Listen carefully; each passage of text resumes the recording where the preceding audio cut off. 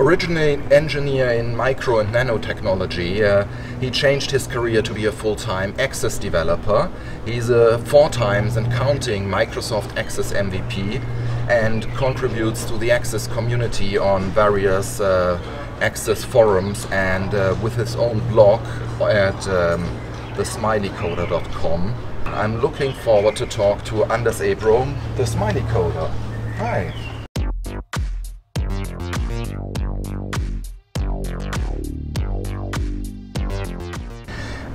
First, can you give us a very quick overview how you got into contact with Microsoft Access and how are you using Access today for your current work with it? Sure, I can do that. Originally, I came into contact during a completely different project, and one of our clients wanted to have a small database to keep track of information. It was my first time using Access, and I quickly realized how we could use that to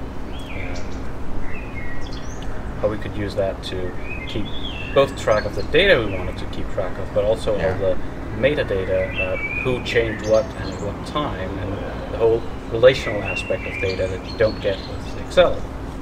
Okay, yeah. And today, our company does full-time Access development on, I'd say, all sorts of projects. We do a lot in the finance sector, but we also do tracking of data, tracking of information like requirements, inspections, how many cars do we have, what's the latest status on their repair, when was it last repaired.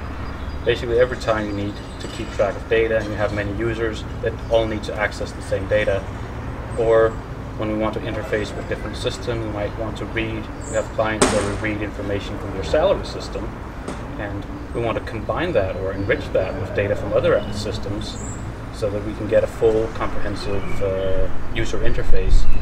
And they might have very fancy applications that they've bought out of the box, but they need some custom reports, and that system they already have in place doesn't provide that for them. And we use Access because we can pull out the data and customize the report, or even allow the users to customize the report filters. Okay, I understand. Yes, you were talking about using VBA Classes for Access development. Can you give us a short overview what the main benefits of using classes instead of the usual modules in VBA are? Having a class object will let you have intelligence on that class object. So if you have a class of, say, car, you can then have methods that act on the car, or you can have properties of the car that you access through your class. And that's definitely one benefit of using classes. Another is that you can have multiple instances running in your code at the same time. I have a progress form that I sometimes use in more than one place, and I want to have that, or have more than one progress bar at the same time if it's a very complicated procedure. So you can reuse that. Sometimes I would even just reuse the standard form class, so that I might have a form customer, and the default is you open it once and it stays open, but if you use Access, you can also have the same form open multiple times on the screen if you use the built-in class. Sometimes you want to have the ability to open one customer, but at the same time look at another customer without having to close the first form you already have open. Yeah, absolutely. Do you think beyond those technical aspects as the multiple instances and IntelliSense and stuff like that, do you think using classes kind of nudges you in the direction of writing more maintainable code, just beyond the plain technical aspects of encapsulation and stuff? Has it changed your code, the way you write code? There's definitely a part of my code that I feel is more plug and play by being in a class. I feel that sometimes that code is easier to pull from one project and use in another project. It isn't specific to classes. You can do the same with modules, but I tend to feel that classes are simpler to extract and Yeah, I fully agree. You can do the same with modules, but I think it comes quite naturally with classes, and with modules you have to take care of that yourself, that you do not have too much dependencies on other objects. And I think classes kind of push you a little bit into that direction just by being encapsulated and they kind of encourage another way of thinking. It's just my thoughts on that.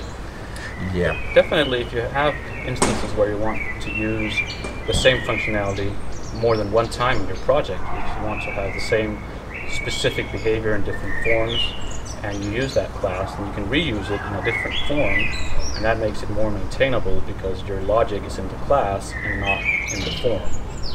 Yeah.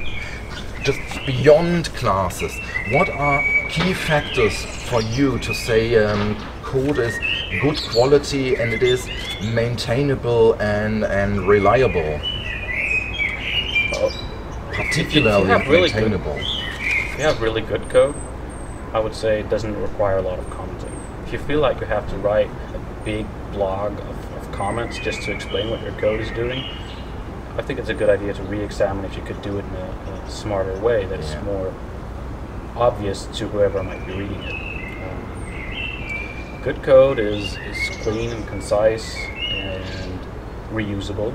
I think good quality code is also code that you've tested a lot of times. Not as in you've tested it yourself in a project, but if you have code that you've used in a lot of projects, you start to get more confident that it can work in multiple scenarios, because you've come across those edge cases where people are doing something completely unexpected, and you fix that, and you keep reiterating your code to look it over and make it better and better and more reliable in different scenarios or for different versions of Access. Do you use any sort of automated testing like Paul showed in the last talk of today?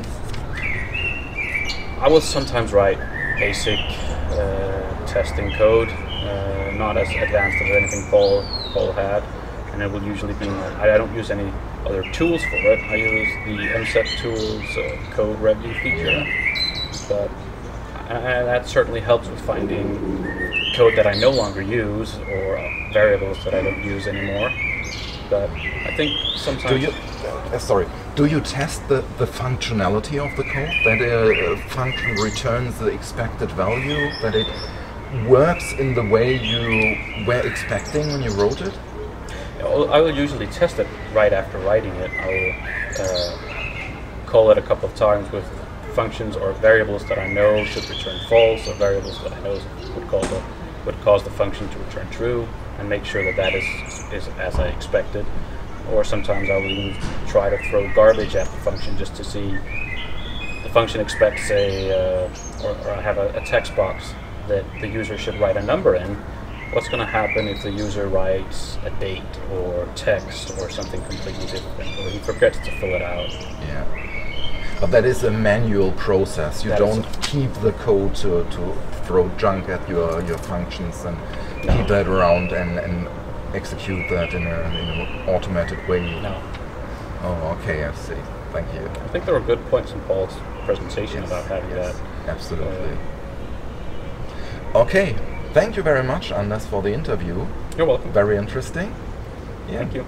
Thank you.